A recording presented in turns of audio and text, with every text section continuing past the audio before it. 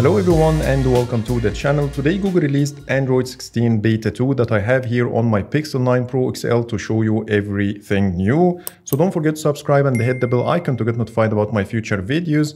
And now let's jump in. Today I uploaded these 12 new wallpapers inspired by Material You to the Wallpapers by In-Depth Tech Reviews app to celebrate Android 16 Beta 2. You will find the Google Play Store download link in the description. And now let's get back to the video. Starting with the build number, you will immediately notice that we are still impacted with the same bug that grays out the clock and the build number. But let's take a look at it anyways. It's pp22.250.124.009. Let's start with the always on display and lock screen, and the first change I noticed is the new haptic feedback when you unlock using your face.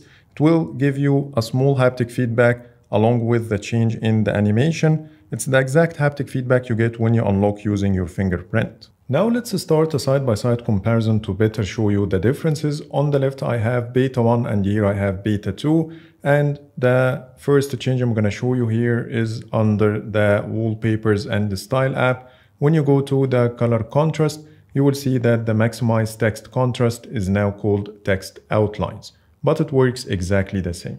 Under the Widgets picker, we got two new changes. The first one is the smaller icons for system apps. For example, Android System Intelligence has a smaller icon with a white container around it, which didn't exist before. And the same applies to the battery. And when you scroll all the way down, you will see a new widget called Users that will allow you to switch between the users you have immediately from your home screen.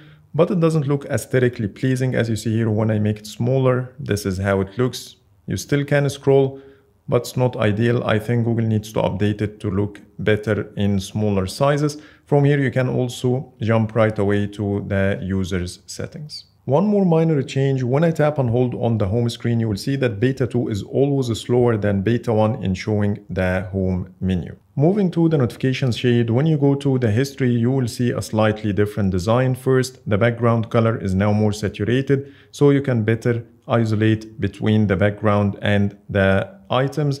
Then the separators is now small gaps instead of horizontal lines like before, and the list is also narrower. And now let's take a quick break with today's sponsor before showing you the new changes under settings. This video is sponsored by Skillshare.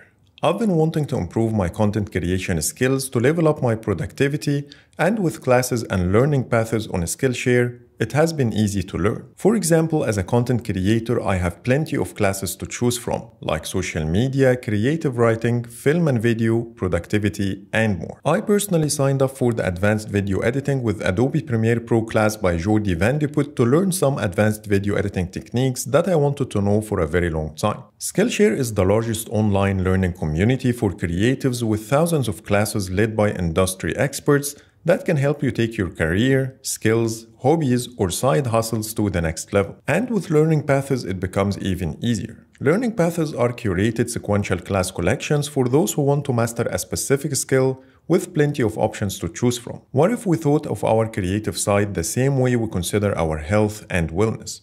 Creativity is a muscle. The more you exercise and build your craft, the more you grow in any creative discipline that excites you. That's what Skillshare is here for. It's all about making the choice to learn, grow, and develop a creative practice of your own. Flex into new skills on Skillshare and grow in all the ways you've wanted to. The first 500 people to use my link in the description will receive a 1-month free trial of Skillshare. Get started today, and let's get back to the video. Other than this, all the new changes are mainly under settings, and I will start with the profile menu. When you go inside and scroll all the way down under the recommended tab, you will see this new item called Family Group that will allow you to share Google Services, storage, and subscriptions with your family. And when you tap on Continue, it will take you to your Google account and show you all other accounts you have so you can start your sharing. Under Network and the Internet, when you go to your Wi-Fi settings like this and then scroll down a bit, you will see that the randomized MAC address is now called device MAC address. Under sound and vibration and then media, you will see that the show assistant media recommendation toggle is now gone in Beta 2. Under display and touch, you will see that the extra dim is now located under the adaptive brightness toggle, but unfortunately it doesn't do anything, and I don't have the same settings page I have on Android 16 Beta 1, which is located under Accessibility. From here, I can set the intensity and also choose if I want to add the extra dim shortcut to the quick settings. The whole page is gone and I no longer also see the extra dim shortcut in the quick settings. All I can do here is to turn the toggle on or off and it doesn't do anything, while in Android 16 Beta 1 it works just fine. Under storage, you will see one minor change. When you scroll all the way down, the Android version is now called Android Baklava and instead of Android 15 like before. Under battery, you will see two new changes. First, things are organized differently. And when you go to battery share, you will see that the turn on automatically toggle is now gone. Under system, you will notice that the languages menu item is now called language and region. And when you go inside, you will see things are organized differently. Plus, we got some new features. The first change here is the new category called more language settings that didn't exist before. And then when you scroll down, you will see here that we have a new option called region. And then we have the measurement system.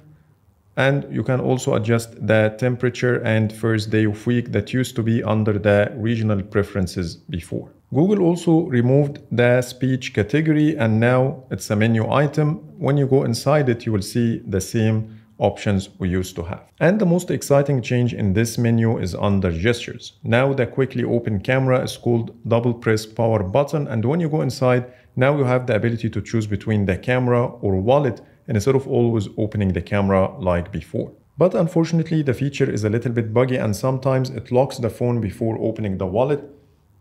You have to be really fast or else, as you see here, it locks the phone.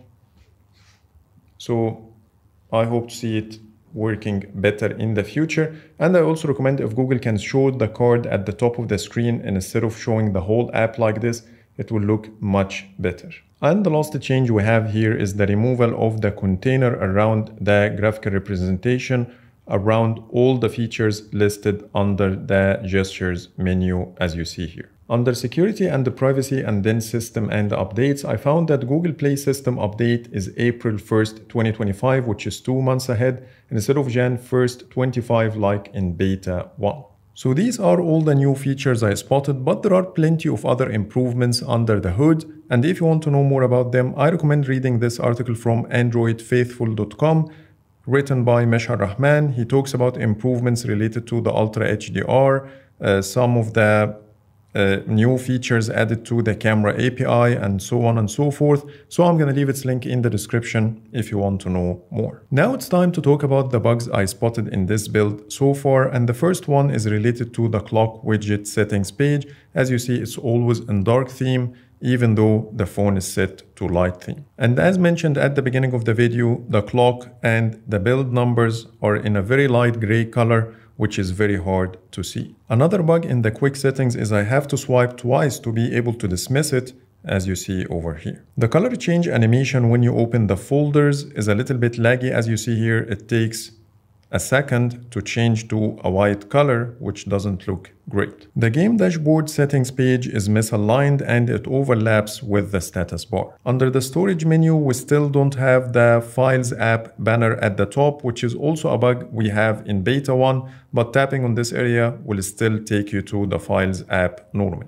Now let's talk about the performance and if it's worth it to install Android 16 Beta 2 on your daily driver. My quick answer is no, because it's not as stable as you would think. Sometimes it works perfectly well, while in other times it does weird things. It might quit apps and the keyboard might disappear for some reason. So I don't recommend it for your daily driver, at least for now. And when it comes to the Geekbench scores, the numbers are not great either. I was getting better scores with Beta 1 and the stable version of Android 15. So that's pretty much it for today. These are all the new changes I wanted to show you in Android 16 Beta 2. Please let me know in the comments if I missed anything, and please don't forget to subscribe and hit the bell icon for more. But for now, thanks so much for watching and see you in the next video.